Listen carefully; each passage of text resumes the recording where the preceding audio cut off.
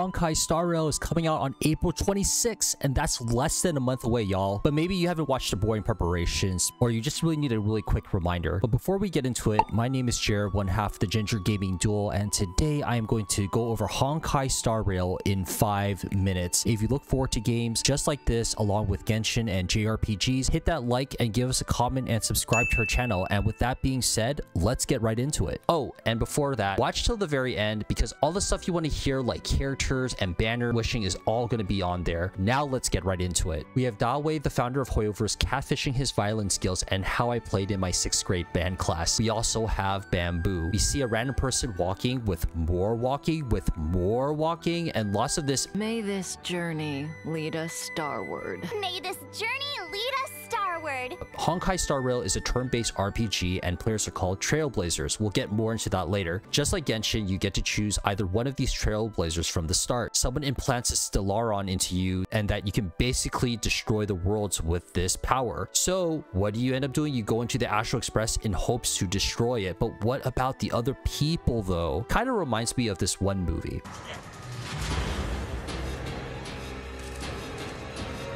We are introduced to March 7th. By the way, really digging the iridescent colorways, who woke up on March 7th on a train. And we have a dude named Dan Hang, a biologist, on the train and also has a cold RBF. So you're known as a trailblazer because you're on a path. And there are also godlike creatures called Aeons, which can use paths and, as a sense, their energy. Quick character break. Kalfa, a hunter. March 7th, the companion. Dan Hung, a guard in quiet. Himeko, a navigator. Welt, the senior. Herta, a genius with puppets. And definitely more. May this journey lead us starward. May this journey lead us starward. So basically there are 3 areas. Herta Space Station has cool futuristic tech and also a scientific research base. Nanook looks like the bad guy here as well. Belobog looks like a steampunk area and it's hella cold there. There's also both an overworld and an underworld. They say it's thriving, but it looks like walking down San Francisco Financial District on a weekend with nobody around. The underworld of Belobog be looking like the chasm, but with snow. Quality of life ain't that great down here. You will also meet Sela from the underworld, who likes to play with butterflies. Then you got Bronya on the overworld, who is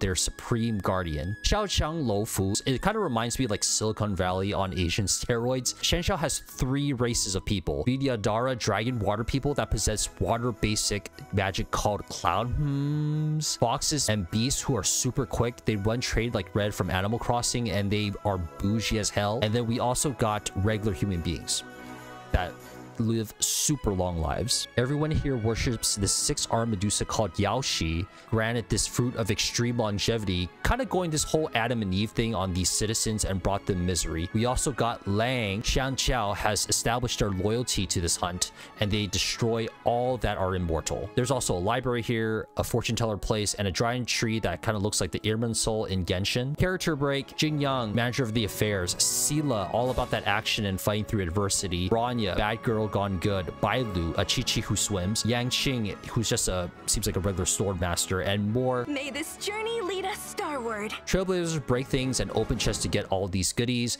They are using basic normal attacks, skills, and ultimates. But basically all you need to know is enemies have elements showing that what they're weak against. Toughness is the white bar above the HP and uses characters to attack their weaknesses, and once it's done, it goes to the HP bar. So to follow up with paths, each character will have their own path, and there are 7 total paths that have certain traits. Path of Erudition does AoE damage. We also have Path of Destruction, are characters that hit people head on. Path of Preservation is shield. And then you also have Hunt, which does single targets. Harmony for buffs, Nihility for traps and debuff enemies, and Abundance for heals. Now to the good stuff. Characters have light cones, which is basically the weapon banner to make them stronger, which means spend more, y'all. Finish missions and special passes to use warps, which are basically wishes for characters. Phase 1 is Sela and her light cone, and phase 2 is going to be Jingyang and his light cone. Forgotten Hall is an event that you need to fight enemies within a certain period of time, and as a result, with finishing this, you will get a free copy of Qingche and also some extra free stuff. Simulated Universe event allows you to get Herta along with free stuff as well. An event basically to, you know, spill some tea. Boulder Town Super League, going to different floors to fight different characters, but you also get great stuff from that as well too. There's a 7 7-day login for a 10 pull for an exclusive banner. Also, pre-register rewards if you did so before. Do the Trailblazing missions and you get 40 more rail passes and 1600 jades. Just like Genshin, we're guaranteed a 4-star for every 10 warps. 80 to 90 warps will guarantee you a 5-star character or more on the standard and special banners, and 70 to 80 warps is guaranteed for you to get a light cone. Starter warps guarantees you a 5-star item for every 50 warps. And then finally, Dawei is heading out with Canon and D in the background. What are you most looking forward to in Honkai Star Rail, or are you planning on playing it the first day? Comment below and let us know. Also, if you like, again, this content, give us a like and subscribe to our channel. I'm Jer, and I hope you have a great rest of your day or night. Bye-bye, y'all.